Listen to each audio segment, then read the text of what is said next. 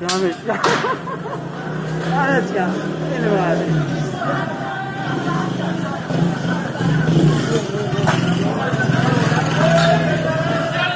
صورتت نیفته داداش، صورتت نیفته. نه کسی نمیگیره آقا، همش سانسور میشه. درست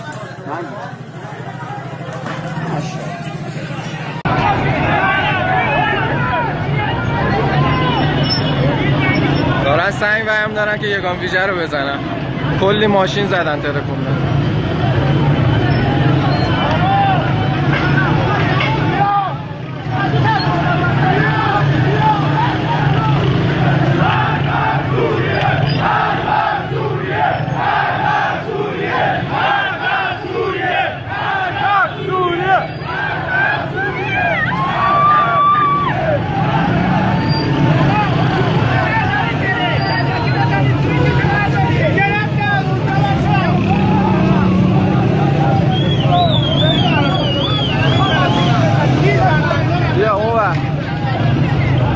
بیا بزن.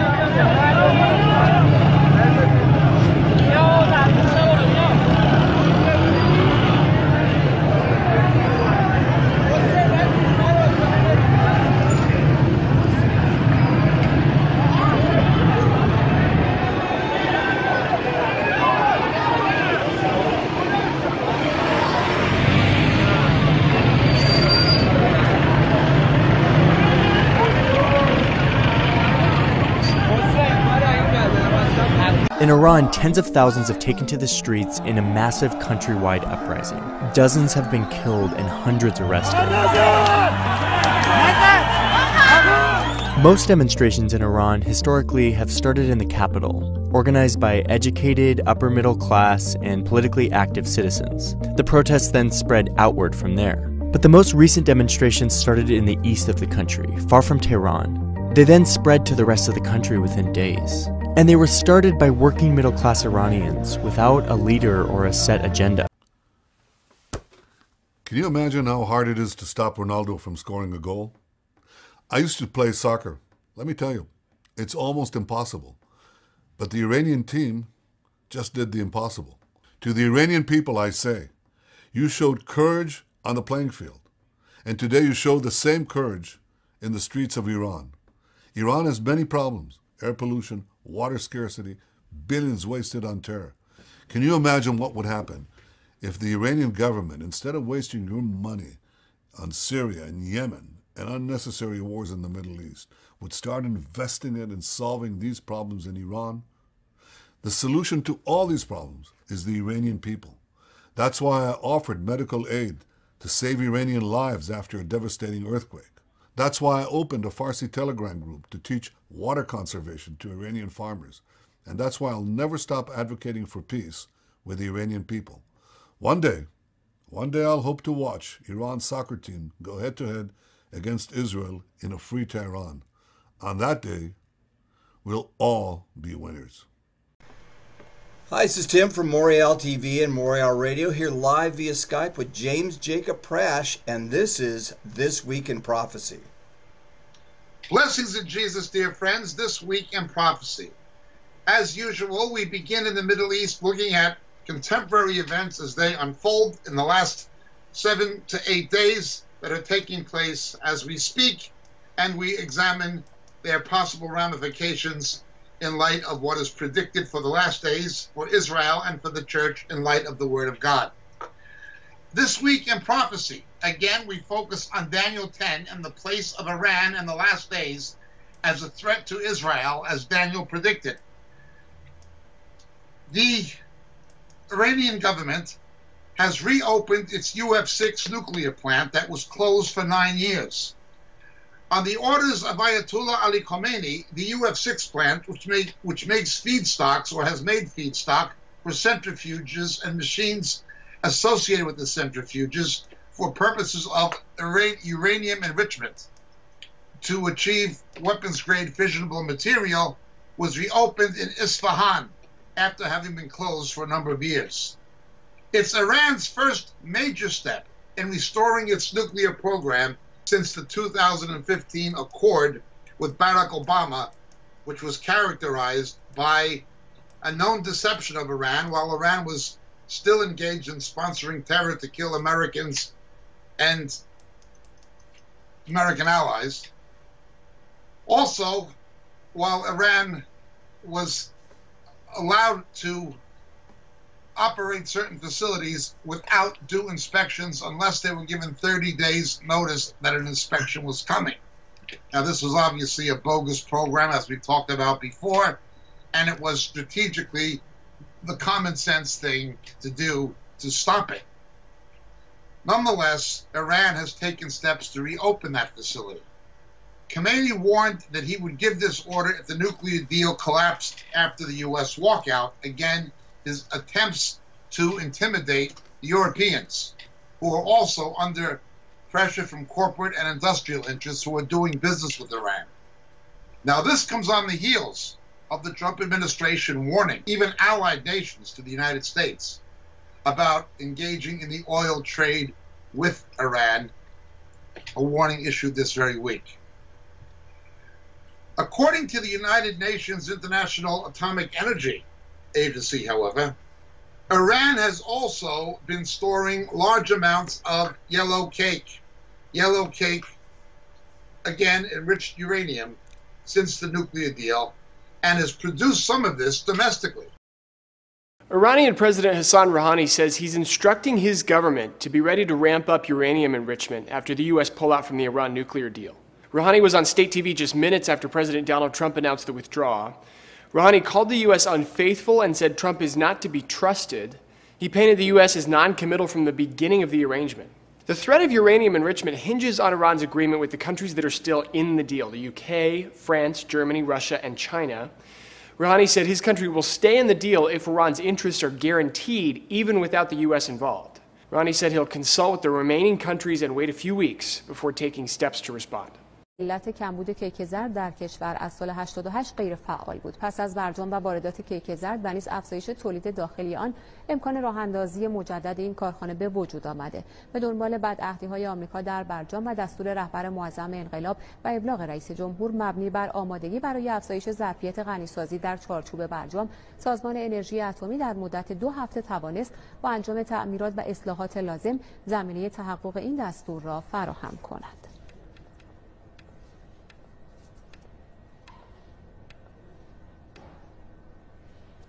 Now, having the yellow cake is an alarm bell in itself, but the capacity to produce it domestically is more than an alarm bell. It's more like at least a 6-alarm fire. Things are definitely brewing.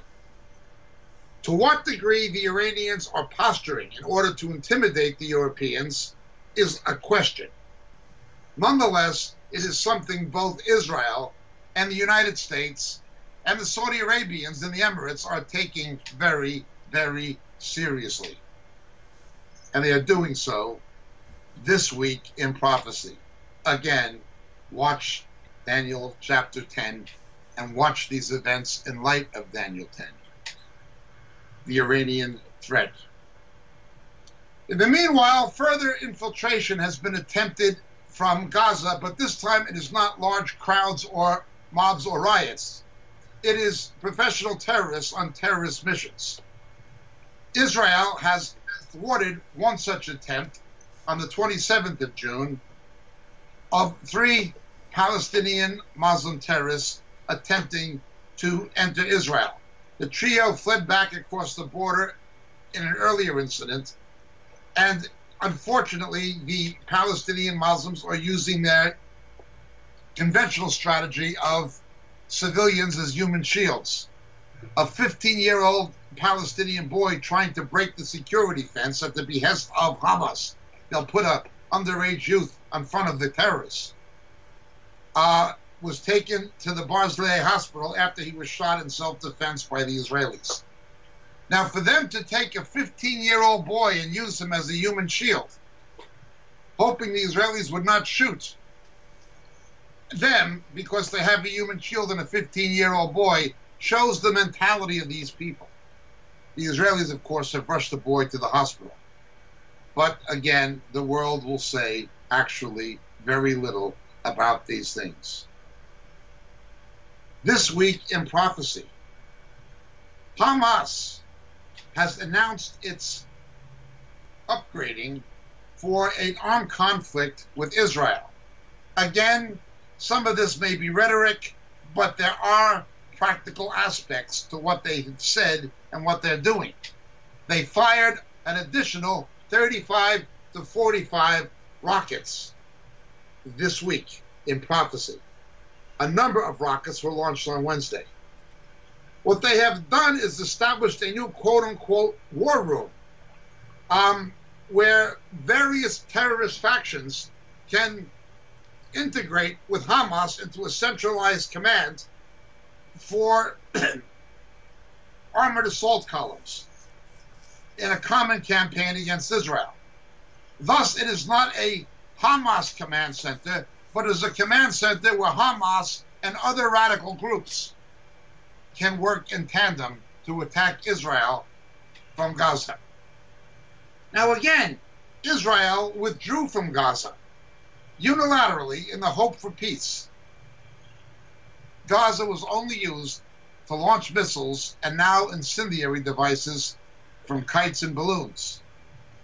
Israel has not yet retaliated from the attack on Wednesday night launched by Hamas, but is expected to do so.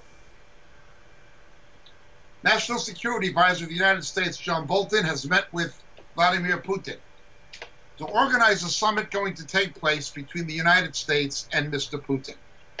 High on the agenda will be, undoubtedly, Syria. This has had complicated ramifications both for Russia. This has had complicated ramifications both for Russia and the United States, as well as for Israel and for the Assad regime.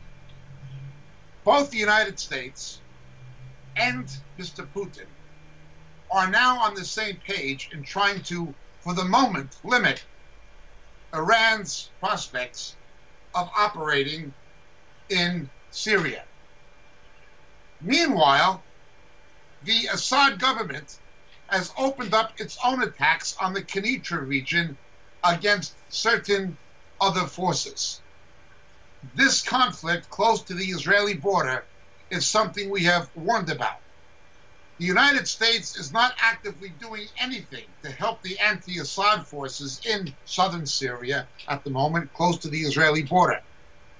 Whether this is part of an agreement with Mr. Putin or a temporary agreement until the summit takes place with Mr. Putin cannot be stated.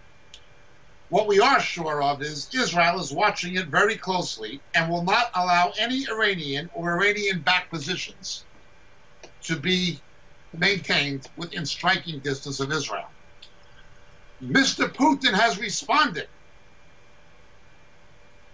likewise, by pressuring the Assad regime and directly confronting the Iranian Revolutionary Guard and Hezbollah forces controlled by the Iranian government to curtail their operations in southern Syria and not to provoke Israel.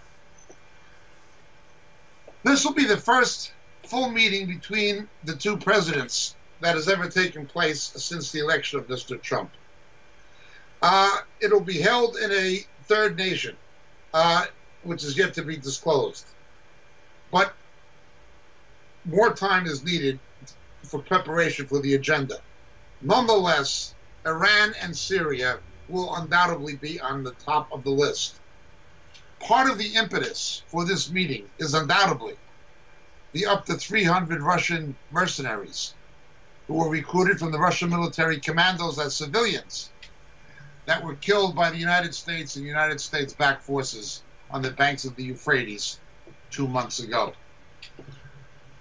But it's happening this week in prophecy.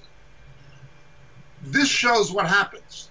We approach something that broadly or vaguely at least resembles a potential Gog and Magog scenario, and then there's a pulling back from it. Now eventually there may be a Gog and Magog scenario, no one denies this, and the elements of it are all there. There may indeed be two battles of Gog and Magog, not just the one at the end of the millennium, in the book of Revelation, but another one foreshadowing it. That is my view, and the view of many other people. There may be too. But again, we warn against the boys who cry wolf, who say it's always imminent, and they misinterpret any event that resembles it as saying that it's about to take place at any time. Again, this kind of boy who cried wolf scaremongering does more harm than good, and it is not a responsible treatment of the events or a responsible handling of Scripture in examining those events. Right now, Mr. Putin and the United States, together with Israel, all have a vested interest in a degree of cooperation preventing a conflict. That conflict may eventually take place, but right now there is a consensus on curtailing and containing Iranian activities inside Syria, particularly those close to the Israeli border and the Golan. Let us continue. This Week in Prophecy.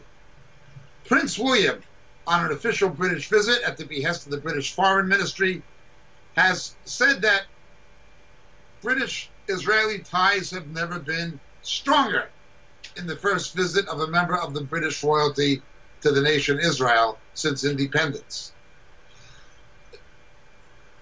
This begs the question, why has Theresa May and her government been so hostile to Israel and been so accommodating of radical Islamic terror when it comes to Israel? Again, her vote in the United Nations with UNESCO decrying any Israeli claims to the Temple Mount or the Wailing Wall, which she did at the behest of Barack Obama, and John Kerry. Why? Again, the criticisms of her government on the Israeli handling of the rocket and incendiary device attacks from Gaza, setting the forest fires. Why is she focusing on the Israeli response instead of on the provocation? We are going to see more and more of Obadiah 15, as we always say.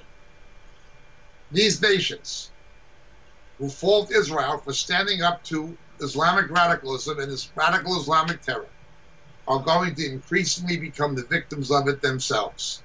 You condemn Israel for defending itself from something that is a threat to you. We see this elsewhere in continental Europe, particularly with the left-wing government of Sweden, which calls itself a feminist government. It is essentially a cabinet of left-wing women who don't know anything and who can't do anything. While Islamic radical gangs have taken over Malmo and created no-go areas inside Sweden for Swedish citizens. While the amounts of social benefit and violent crimes, including rape, perpetrated against Swedes are carried out by the Muslim community in disproportionate numbers. These same women from this feminist government, when they had their state visit, a delegation in Iran, these great feminists honored fundamentalist Islam by wearing hijabs to please these radical Muslims who are supporting terror against more moderate Islamic states and against the West. This is the ugly hypocrisy, the stupidity of the present Swedish government. It is the ugly hypocrisy and the stupidity of the Theresa May government, of the Emmanuel Macron government, and not least of all, certainly the Angela Merkel government. They will continue to reap what they sow. Obadiah 15, watch this space and mark my words. More importantly, mark the word of God. Obadiah verse 15, this week in prophecy. This week in prophecy. Mr. Erdogan, as expected, has consolidated his power base in Turkey, despite the increasingly desperate state of the Turkish economy. We warned that this would likely happen. He is playing the game that all dictators play. When they get in trouble domestically, when they get in trouble economically, they look for external enemies. And his external enemy, his target of choice, has been the avalanche of verbal hostility launched against Israel.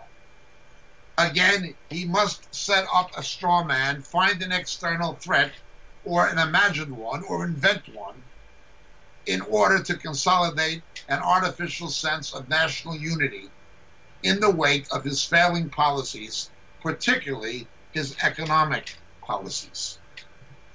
Yes, Recep Erdogan has consolidated power in the elections in Turkey. Now, this is something that would tend to foment a longer-term possibility of a Gog and Magog scenario. As we've said multiple times, he's a bad man. He is a dangerous man. But this week in prophecy, his grip has strengthened. This week in prophecy in Iran, however, the opposite seems to be happening. The Iranian currency has reached new lows. It is plummeting radically as the United States continues to block Iran's participation in international currency payments. As additional pressure comes from the United States in opposition to the purchasing of Iranian oil and of Western companies doing business with Iran at the threat of being blocked from doing business with the USA, including the possibility of fines and penalties. Iran is in a bad state of its own merit, purely its own financial mismanagement by the mullahs, these largely uneducated, radical Islamic clerics trying to run a war machine and trying to run an economy when they know nothing about economics, are running the currency and the economy into the ground. But now that they have irked Mr. Trump, they are finding it compounded by the economic and political pressures coming from the United States. Iran is in a real mess economically. This has triggered protests bordering on riots in a number of Iranian cities this week in prophecy. In some of the protests, we have the protesters in significant numbers, chanting loudly in Persian, in Farsi, "Death to Palestine! Death to Palestine!"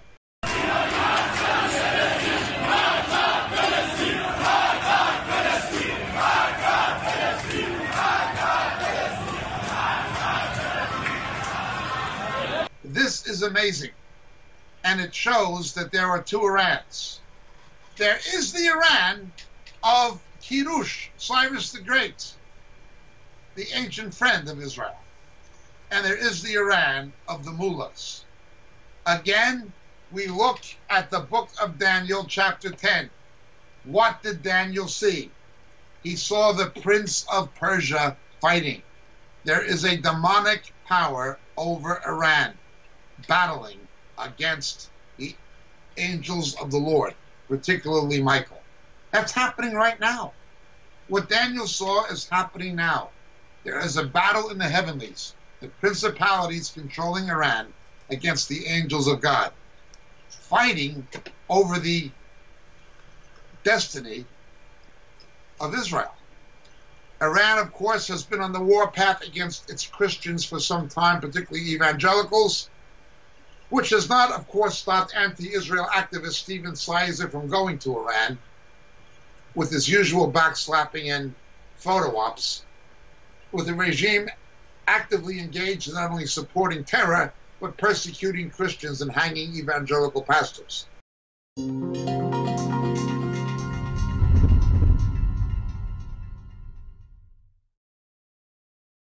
It's a delight to be with you today. Thank you for the invitation to contribute to this important conference.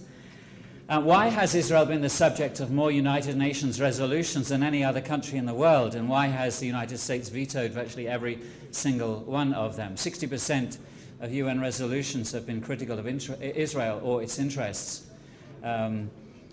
Why is there such a close relationship between the United States and Israel? Why so much of a fascination with Israel among evangelical Christians in particular?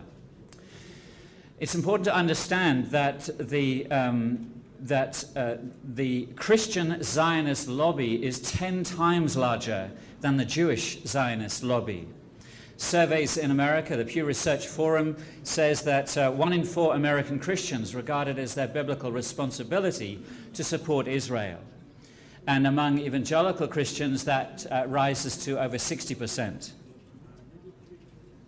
Christian Zionism is a movement that goes back at least 200 years, but it has become very influential in our generation as a result of the founding of the State of Israel and the 1967 war, which was seen as, in some sense, the fulfillment of Bible prophecy, the Bible coming true.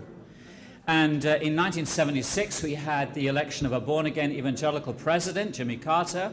1977, the election of Menachem Begin as the Israeli prime minister, and a marriage develops between the evangelical right and the Israeli right. And it's brokered by Jerry Falwell, who for 50 years becomes the leading advocate for Israel in the United States.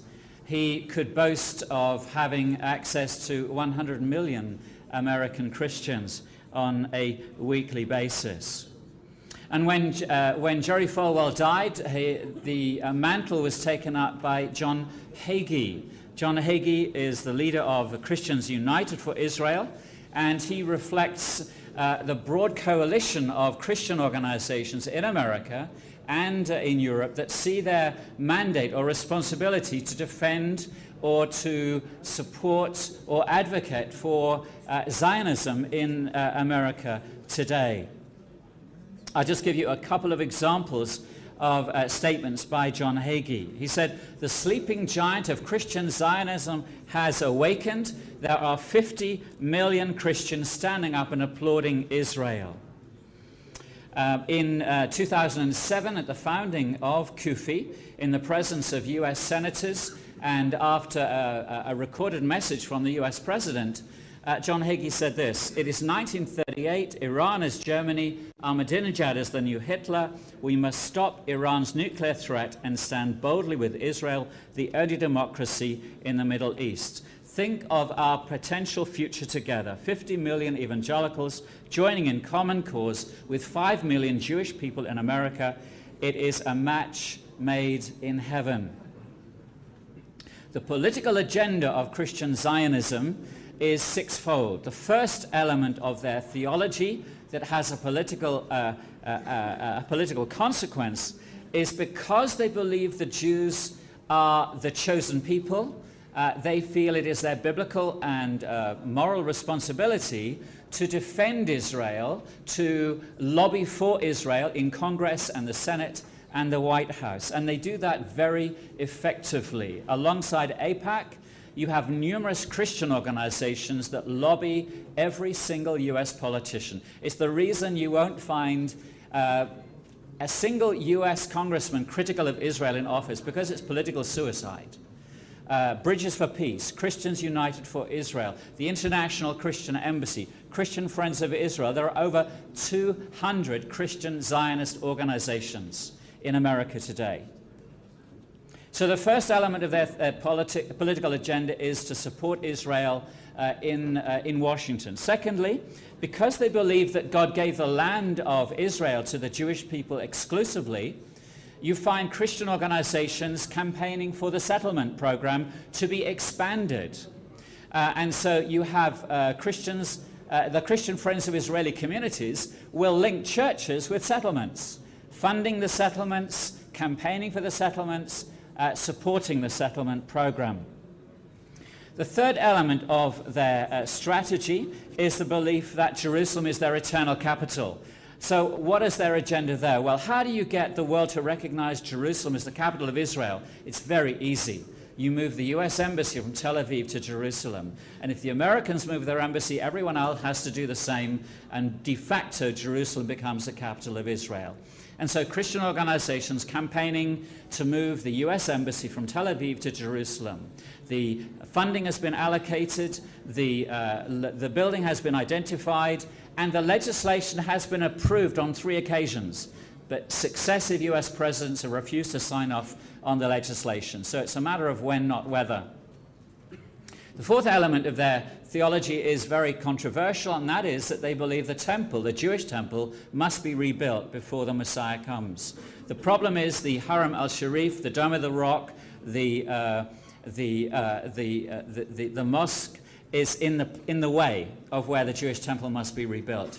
And so you find Christian organizations campaigning to destroy the Dome of the Rock, the Al-Aqsa Mosque, in order to rebuild the Jewish temple. And members of the far-right Israeli organizations committed to doing that, Gershon Solomon, the Temple Mount Faithful, they are guests of honor in many churches in the United States. He said this recently. He said, we must have a war. We must bring the Messiah by fighting.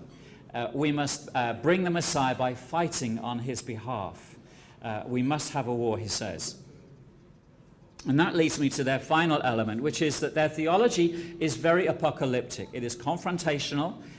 It is deeply skeptical of the peace process.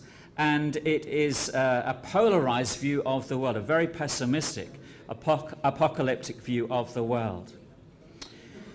Deeply destructive. And that is, I'm suggesting to you, one of the primary reasons why US politicians, European politicians, are so aligned to Israel against the interests of Iran, the Palestinians, and the wider Middle East.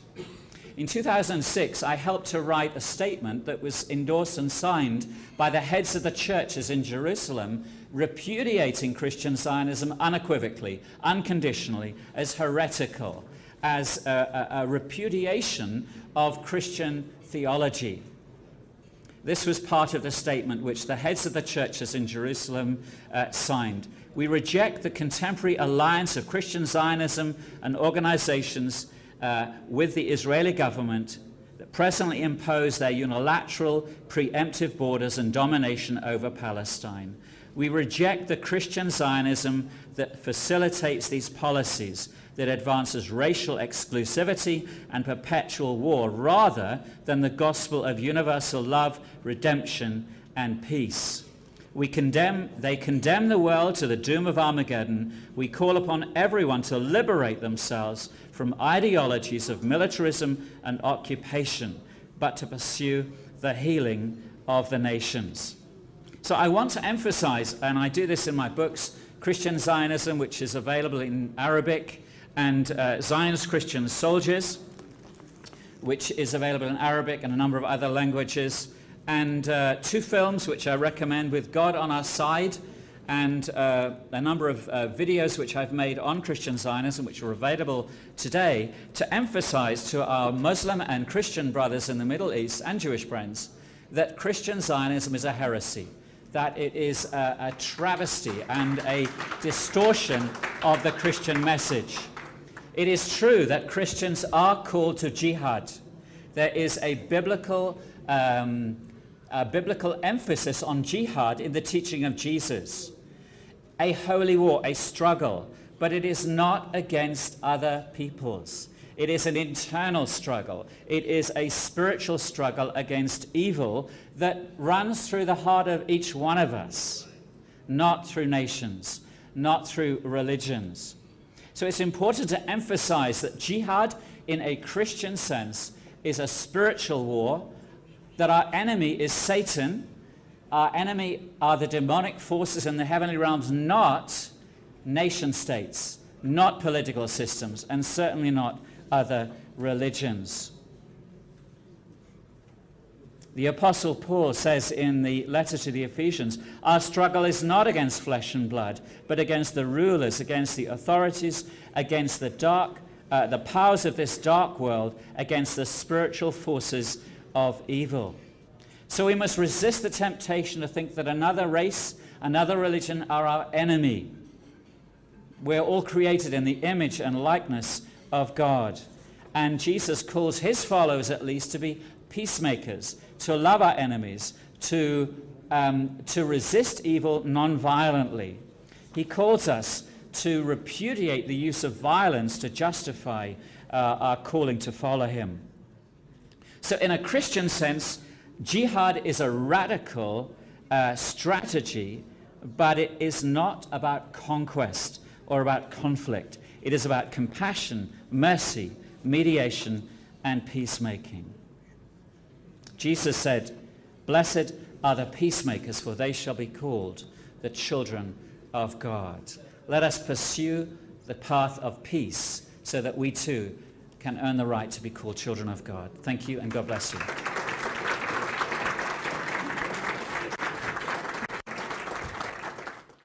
As long as you hate Israel, you're a friend of Stephen Sizer.